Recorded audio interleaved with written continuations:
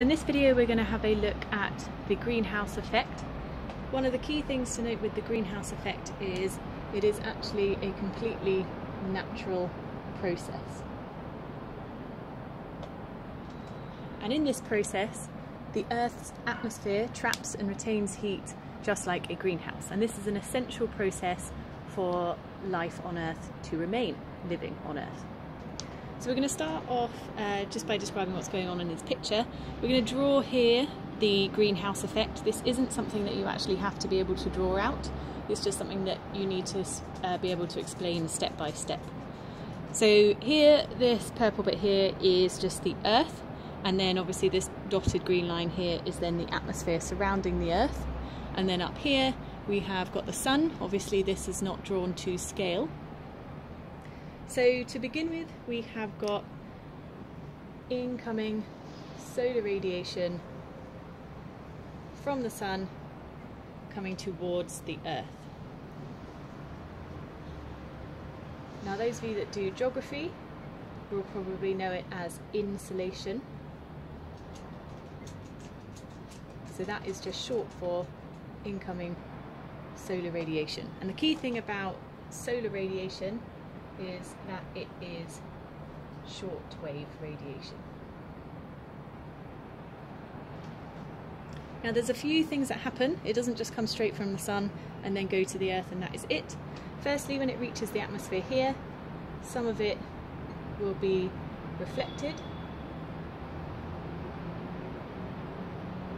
and some of it will be absorbed by the atmosphere.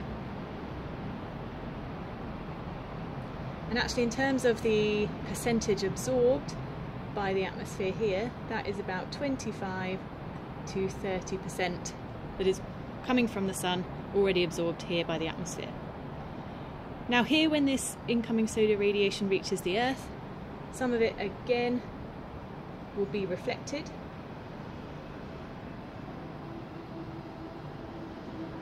And then some of it will be absorbed by the Earth. So that's what happens with the solar radiation, the shortwave radiation. The Earth also emits its own radiation. So we're going to draw this in blue. So this is then Earth's radiation. Now the difference between this and the solar radiation is that Earth's radiation is long wave, whereas obviously solar radiation is short wave. Now in terms of this Earth's radiation, again, it's not just so simple that it gets emitted from the Earth and goes straight out into the universe. When it gets to the atmosphere here again, it will be absorbed.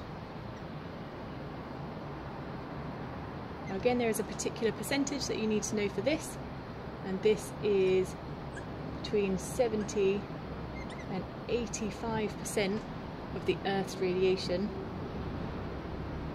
that is absorbed. This absorption is done by what are called greenhouse gases, and you quite often see these called GHGs, so obviously greenhouse gas. Now in terms of these greenhouse gases, there are 4 main greenhouse gases that you need to know about.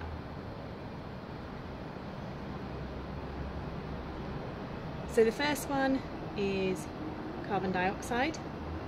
We also have water vapour. Then we have methane, and we have nitrous oxide.